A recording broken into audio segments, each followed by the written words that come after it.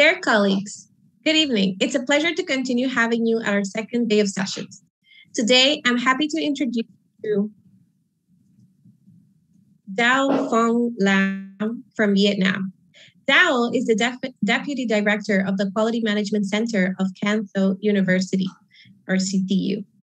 He has been a lecturer of English since he earned a bachelor's degree in teaching English in 1996. He began his work in quality management in 2013 after earning the master's degree of education in assessment, measurement, and evaluation from the University of Western Australia.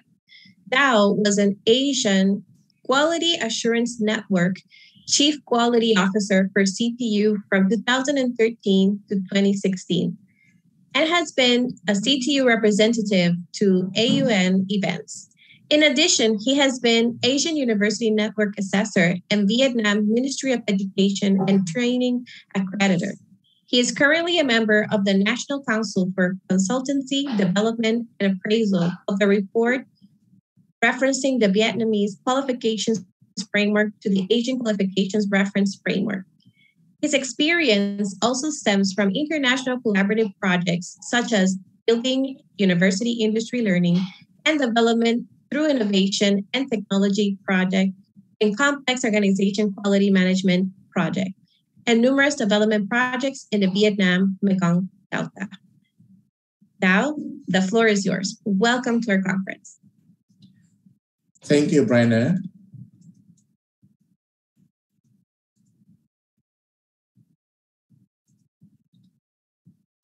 Brenna, you see my slides?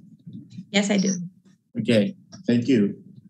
I would like to extend my sincere appreciation to the conference committee for inviting me to share my experience and expertise to the participants in Honduras and in the conference. So now, like you can see, I am here from Vietnam and you are in Honduras. We are 13 hours difference. So it is now around 4 a.m. in the early morning. The sun is still sleeping. I have to stay and to communicate with you. I am from the Mekong Delta in Vietnam, like you can see. Where I am from, there are a lot of... DAO, sorry to interrupt you, yes. But I think you cannot see the slides moving. Are you moving the slides? You see the slide moving now? No. Can you try sharing again? Okay.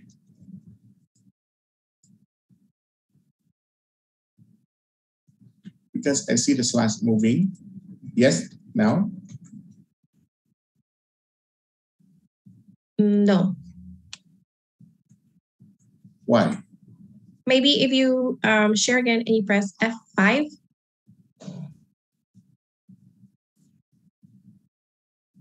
Now. Okay. Yes. Yes, now? It's loading. Okay, so this is the place where I'm from. I'm from the Mekong Delta in Vietnam. Where you can see we have the rice paddy fields. We have the senior ladies living near the water bodies. It's a very rustic pictures of the local farmers in my country. We have fish, we have rice, we have the lotus flowers. Like Brenda had just introduced, I have been teaching as a lecturer of English since 1996. So this year, I have been teaching English for 25 years to the local people. And since 2013, I started my second profession as quality management staff in my campus, Can Tho University. Today, I attend the conference as a presenter, and I would like to share with you some information about the tertiary education system in my country. field of Cần Thơ University, where I have been working since 1996. And then I will share with you some key information regarding the online teaching and learning in Vietnam, in my campus, and in my School of Foreign Languages. And then I will go deep down to share with you the point of views of my direct students in this semester. Vietnam is a nation in the Association of Southeast Asian Nations, always say the ASEAN. You see, is my country. And the ASEAN also has the Philippines, Singapore, Thailand, and other countries.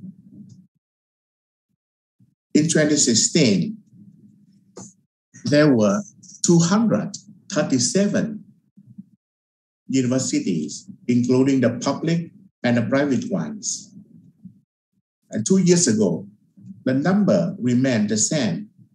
However, the total number of students increased a little bit. In 2016, it was around 1.7 million. And 2 years ago, in 2019, it's 1.7 plus students. If you count and if you added the numbers together, we had roughly almost 1.8 million students in tertiary education system in Vietnam.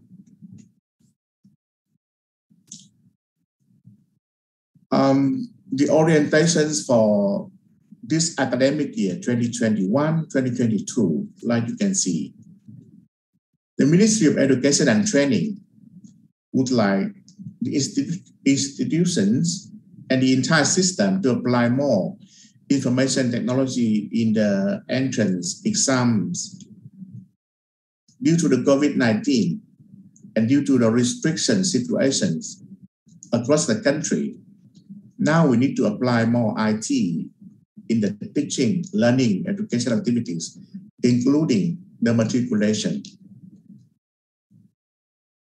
And back here in Vietnam, we also have to accelerate the university autonomy. The government is empowering the institutions in their daily, in their routine activities by lending them, giving them more autonomy.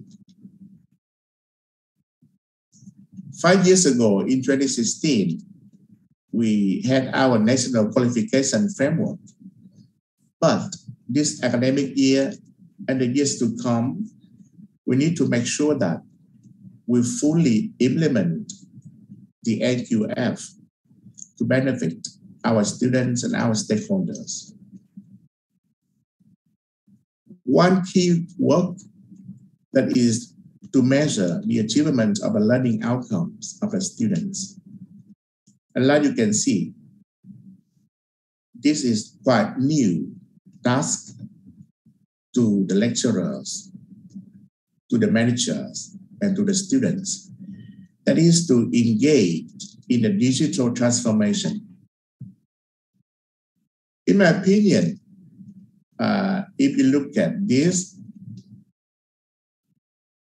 and you see it is a long journey to transform from a passive environment to an immersive environment in terms of digital engagement and experience.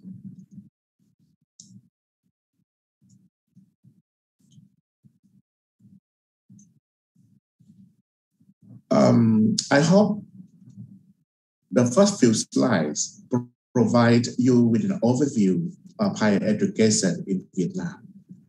Now, welcome to my campus.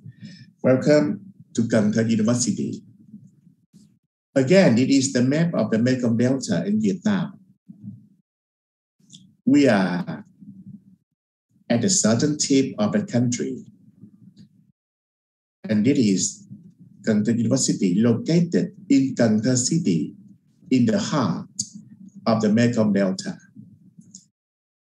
This year, we are 55 years old, and we are a flagship university in the Mekong Delta region.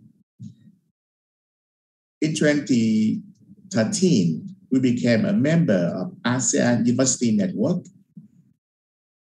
I just discussed with Brenner, and it was funny to know that the university also possesses 8 campuses, like your university. The 8 campuses cover an area of roughly 2.2 million square meters. We have about 1,800 staff, of whom 1,100 roughly are academic staff. In terms of ranking, the university is ranked in the top 500 universities in Asia, according to QS Asia rankings. And when discussing the website and the IT system, we are in the top 12 universities according to Webber metrics.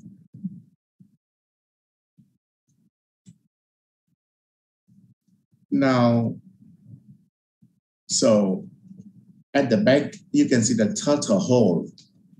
That is the grand hall where we celebrate the important events for the students and for our staff, like the orientation week, the convocation, the graduation ceremony. Because Vietnam is a communist country, so we also have the Communist Party Committee. We have the Board of Trustees. We have the Rectory Board, the Quality Assurance Council, in which I am a member. And we have the colleges or the schools, the centers, institutes, and the supporting units, the department of personnel, the Office of Finance.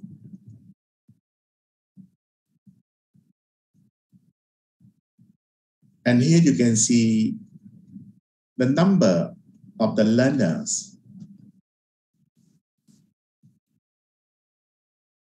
For undergraduate education, this year, we provide 109 study programs to about 44,700 students. We also provide 19 doctoral programs and 52 master's programs to up to nearly 2,900 students. As a multidisciplinary university, we collaborate with a lot of international partners for the research projects and for collaborative projects.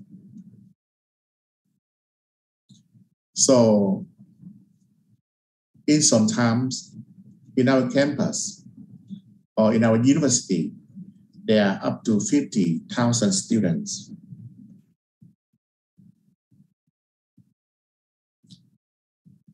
To provide our learners, our students, with the learning environment and learning materials, we have a central library, which is connected to the libraries of many different training colleges and schools.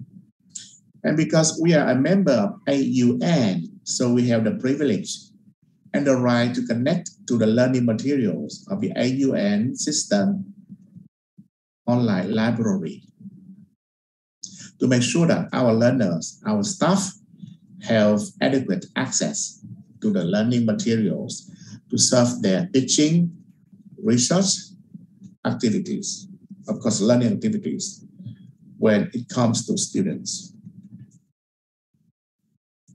In information and technology system of Canada University, so it's quite technical. But I would like to introduce that we have the LMS, the LCMS. We try to provide the students with the high-speed internet connection. And because we provide Google accounts, so the staff and the learner or students can teach and can learn using the Google Classroom function. Foreign language, or teaching foreign language, is a key national policy. So the government has equipped us with the multifunctional computer labs within the National Foreign Language Project. And we also have the 9 online labs where the lecturers can provide distant education services to the learners in the city, outside the city, in the Mekong Delta. Now we are going to the key points of the conference, that is online learning and teaching to survive the COVID-19. When we consider the quality indicators for distant education, I would like to remind you and myself of the indicators recommended by NITA, the National Research Center for Distant Education Technology Advancement at the University of Wisconsin in the States. The indicators include design, organization, support, clarity. And we must agree that in the new normal situations where most of the teaching and learning takes place online, we need to focus on the interactions between the instructor or lecturer with a student, with the students, the interactions between and among the students, the interaction between the student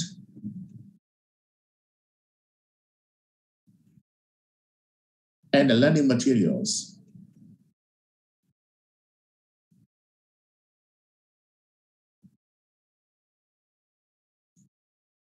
Brenner.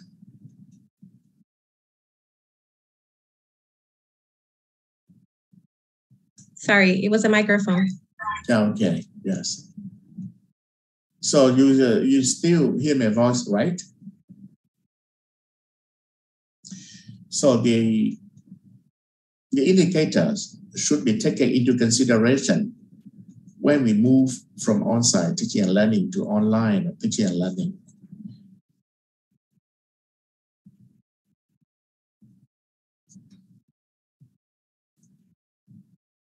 Yes.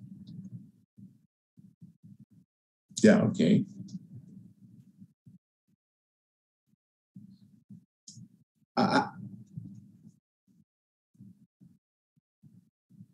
Yes.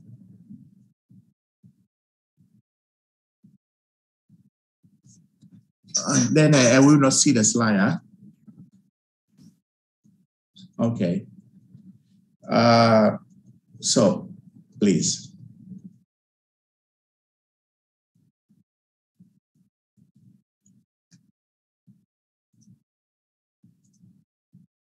Okay. The service on online teaching and learning, in order to understand how the students and the lecturers cope with the new situation, there are a lot of surveys over the past time. If someone tells you that Vietnam is a developing country, then you will think about many situations. And now I will give you some photos on the situations where our students, our learners are dealing with the online learning. Some people have conditions, and then they can have luxury devices supporting them with the online teaching and learning. But at the same time, there are also people from the remote areas. And like what you can see, they have to climb up to high places in order to have the connection to the network to study. So it's not all things in good conditions. Therefore, there have been some surveys. Now, like this survey, the slide is on a national survey on online teaching and learning that the Ministry of Education and Training conducted just this year, 2021. If you look at the spider web, and you will see the students are in general more satisfied with the online teaching and learning. The lecturers are more comfortable than the students when it comes to quality of teaching, technology infrastructures and support solutions, and assessment, of course. The students are very much concerned about quality of online learning and assessment. And it seems to me they do not have the benefits of learning support solutions. The biggest issue to the lecturers, as you can see, is their methods when teaching online and their readiness and adaptability to the new online teaching activities. However, that indicator, the students feel very happy, surprisingly. Next slide, please. That is the results from a national survey. Here in Cần Thơ University, we also conducted a survey just 2 months ago. The survey was conducted between 2 weeks with 2,600 respondents. We invited the students from year 1, year 2, year 3, and year 4. And as you can see on the chart on the left-hand side, more than 50% of the students had quite adequate online learning experience. Because of the time limitation, we did not conduct the survey with a broader population. The students attending our survey were from the College of Engineering Technology, the School of Social Sciences and Humanities, and the School of Foreign Languages. The next slide, please. So we asked them about the devices they were using for their online learning. And the result was, like you can see, the devices, the most popular devices are smartphones. Then comes laptop and desktop and a tablet. As I introduced earlier, we have the LMS system, the CTU LMS. However, the teaching, learning online activities were taking place mostly on the Google Meet, Zoom, and Google Classroom. There are limited numbers using Edmodo, Teams. Next slide, please. And here are the results of the other challenges that the students had to face. The biggest issue was the unstable net connection. About 81% of the students were complaining about the disconnection, about the unstable net connection from their places, from their homes.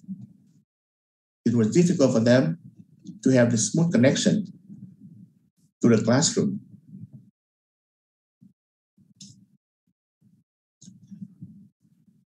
Up to 70% of the respondents was complaining about the distractions from the surroundings. And when I looked at the details, they said that there were noises from the neighborhood, there were noises from their family activities, and they were distracted with the people around them. They could not focus on the lessons, on the learning.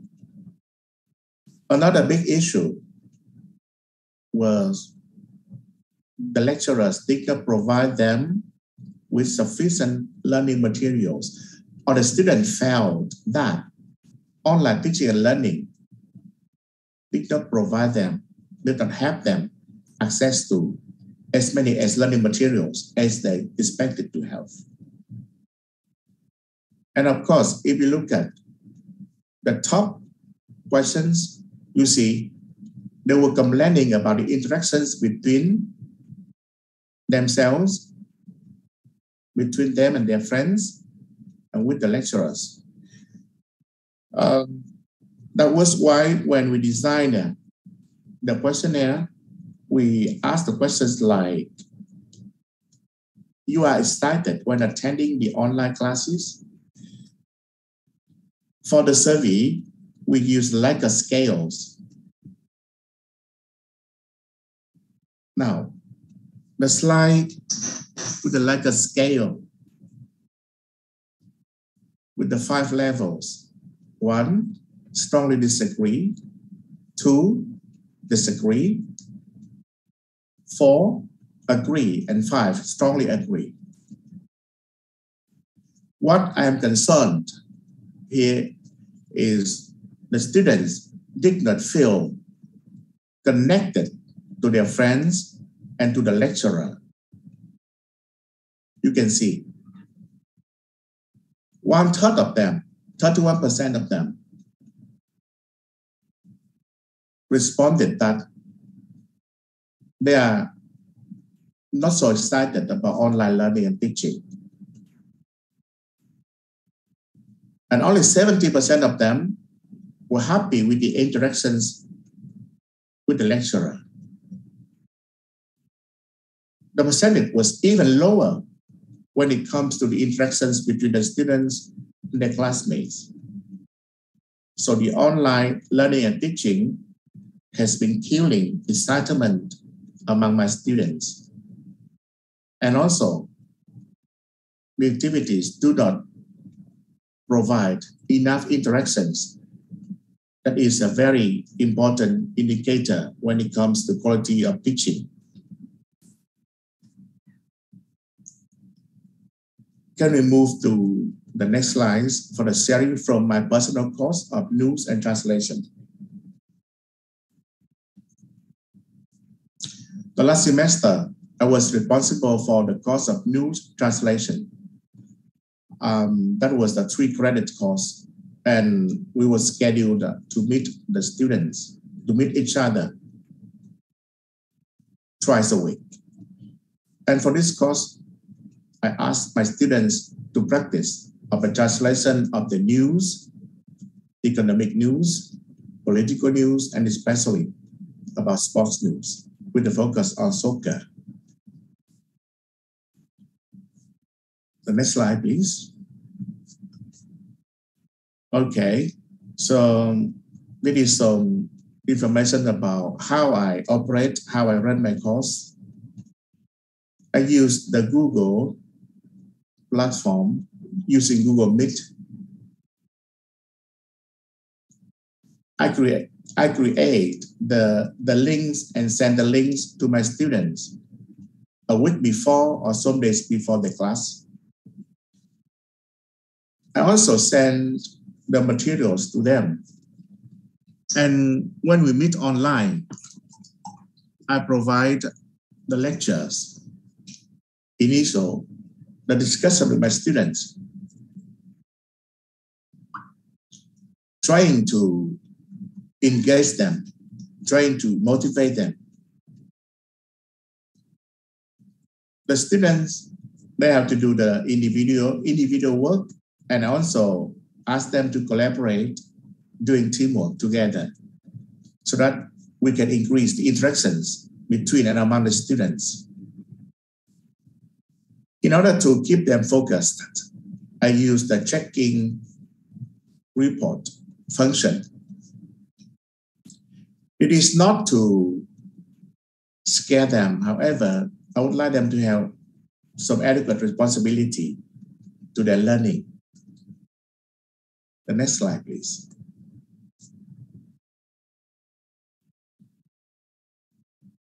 And now, if we look at this one, this slide about the decline, recovery, and decline, you can see the performance of students keep going up and down during a period of time. According to that research by Bly, the students cannot perform well when the lecture times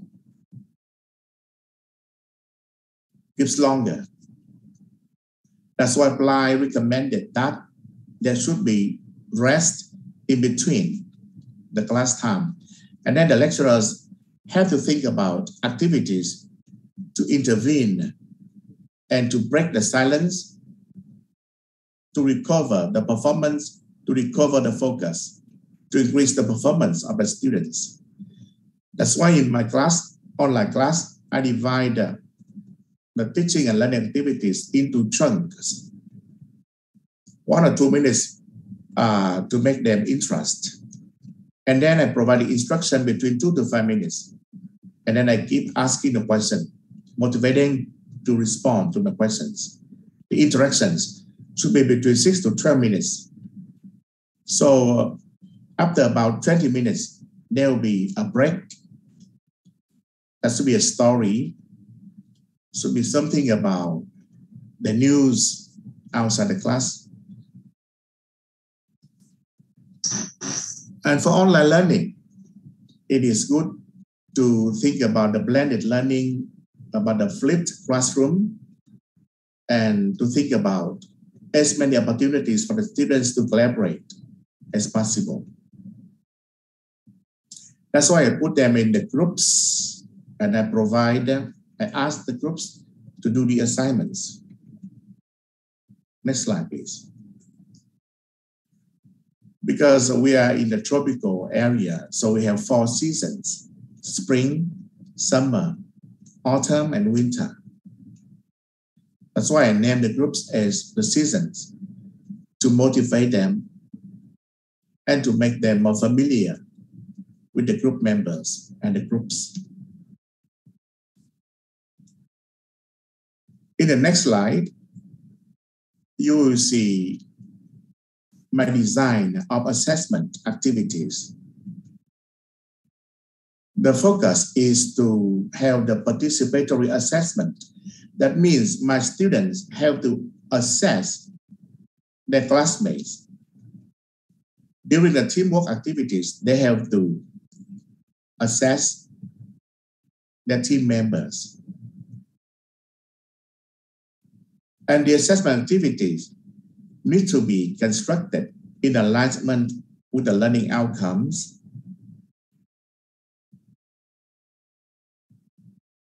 For online learning, I recommend there should be more formative assessment so that the students have to stay focused and keep trying during the learning journey.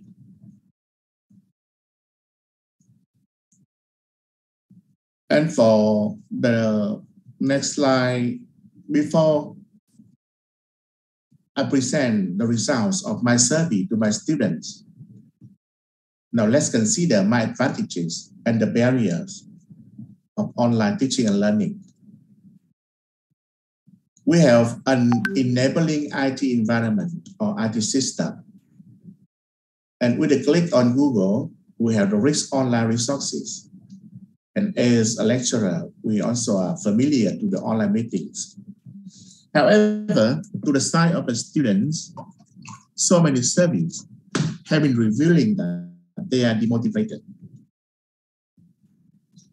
And when they interact online, there are limited physical resources for them, the learning materials, the physical exercises.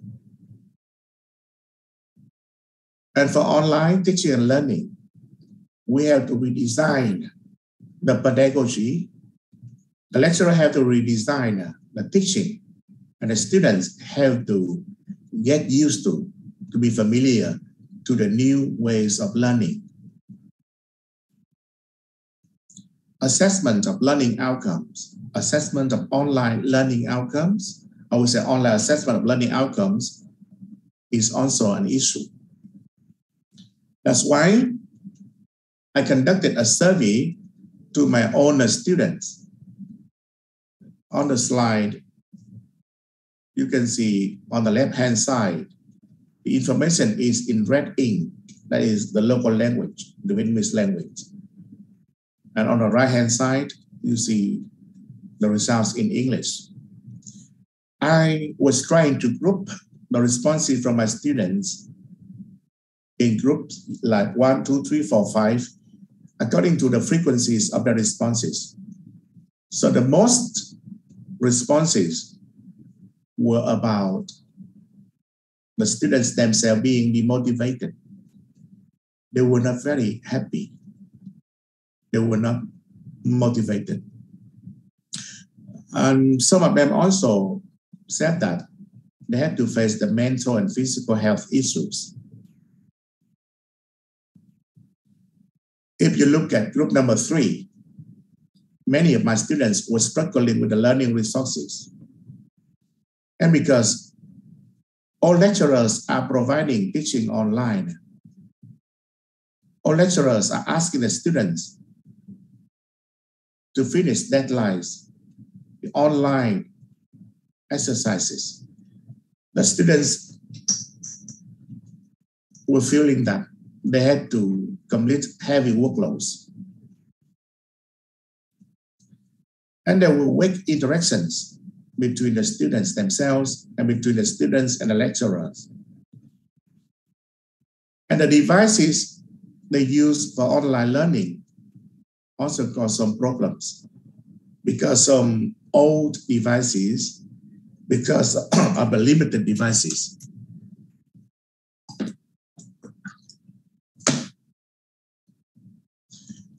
What I was worried is some students are confused about the future.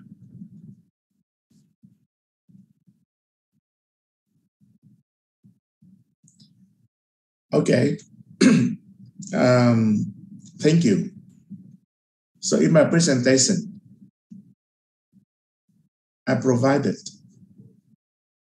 the results of some surveys regarding online teaching and learning in my country, in my university, and in my class. I hope that the information and the practices can help you think about better solutions to this very new and difficult normal. Thank you.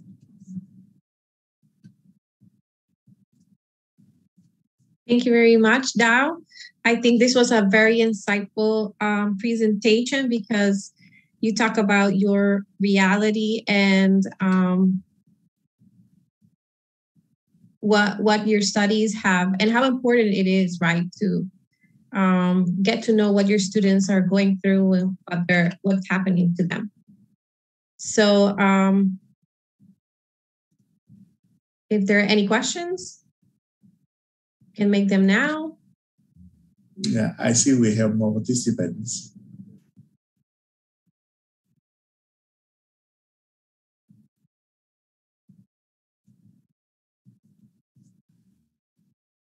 If not, then I want to thank you, and especially because now it's 4 a.m. in Vietnam, as you shared with us earlier.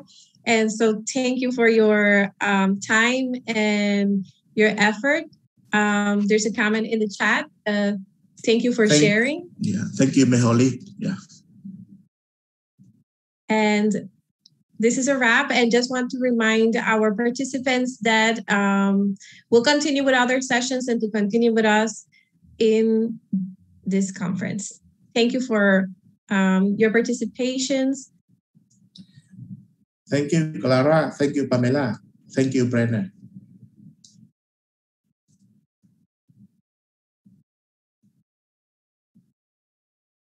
Thank you, Francis.